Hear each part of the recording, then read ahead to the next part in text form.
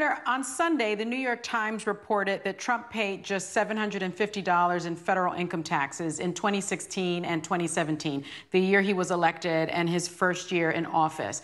And he paid none at all in 10 out of the 15 years prior.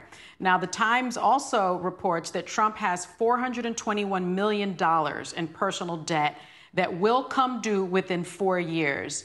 My understanding is that substantial personal debt is one of the most common reasons security clearances, government security clearances are denied, because it's so easily exploited or leveraged by foreign actors.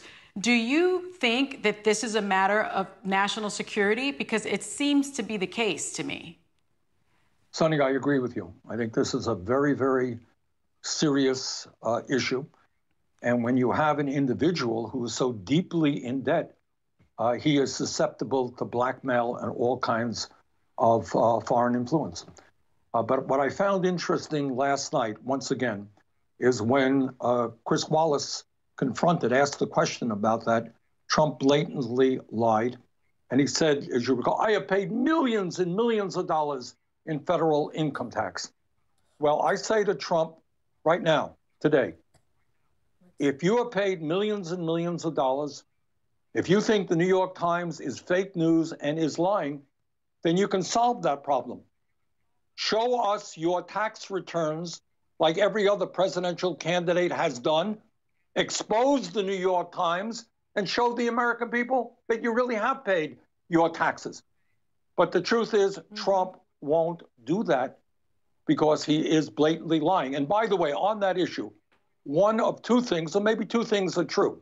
First of all, Trump has posed as this great, successful businessman.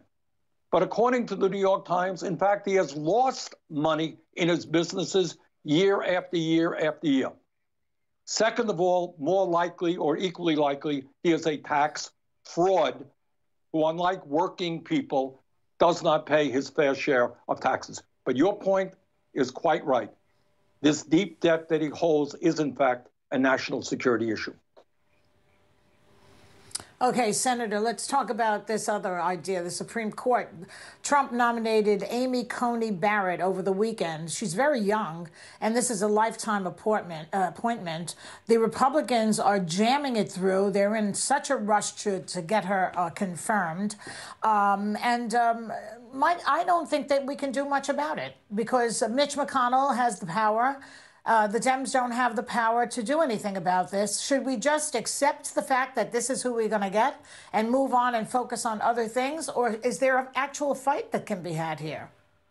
There is a fight that can be had. And the issue here, above and beyond Judge Barrett's views, which I strongly disagree with, is, as you have indicated, the process. As I understand it, what the Republicans would like is to have a vote on her confirmation literally 4 days before we elect the next president of the United States, who may very well not be Donald Trump. But I think also what people have got to recognize, and some people don't, is that when we talk about the Supreme Court, what we are talking about right now is whether or not the Affordable Care Act will be ruled unconstitutional.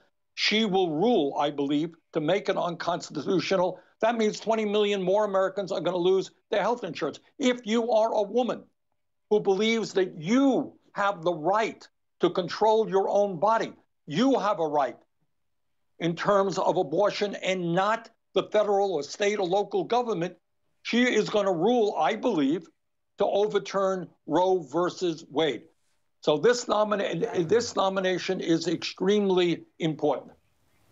But let me just also say this. I know a lot of people last night were dispirited by the debate, including me. But please do not forget, this is not just about Donald Trump or Joe Biden. This is about you. This is about who is going to fight for ordinary people. I hate to do this to you. I have to stop you. Please forgive us. We thank you for coming. We love when you come because it's always a good discussion.